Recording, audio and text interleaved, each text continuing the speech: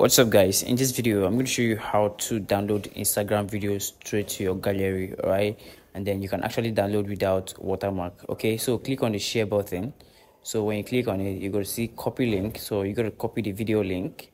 So when you tap on the copy link, you can now minimize out of your Instagram application. So minimize and then open up Chrome browser. Right, so when you open up Chrome browser, you tap on the search tab and search for Snap Insta.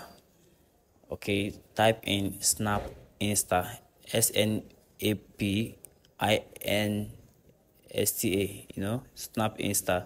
So when you search for that, you're going to see the first link which says Instagram video download. So click on that and it will take you to this site.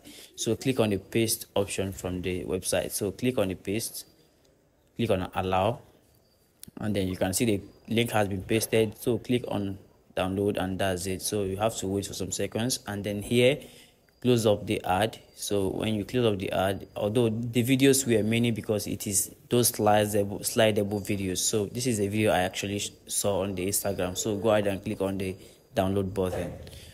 So if you click on the download button, look up and then you can see an option for you to skip the ad. Just skip the ad from the top, and then you can choose to download the video. So that's just a very simple process. So I'll go ahead and download the video because I want to make a video with that. So that's it. So it has downloaded, you can see that. So that's exactly how to download videos from Instagram straight to your phone gallery.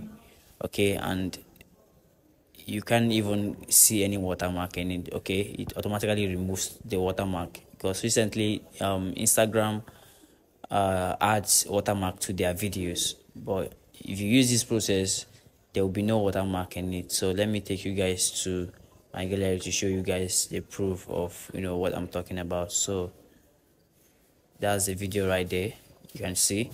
So if you hope this video was useful, or you think this video was useful, or whatever it is, do make sure to like, subscribe, and drop your comments.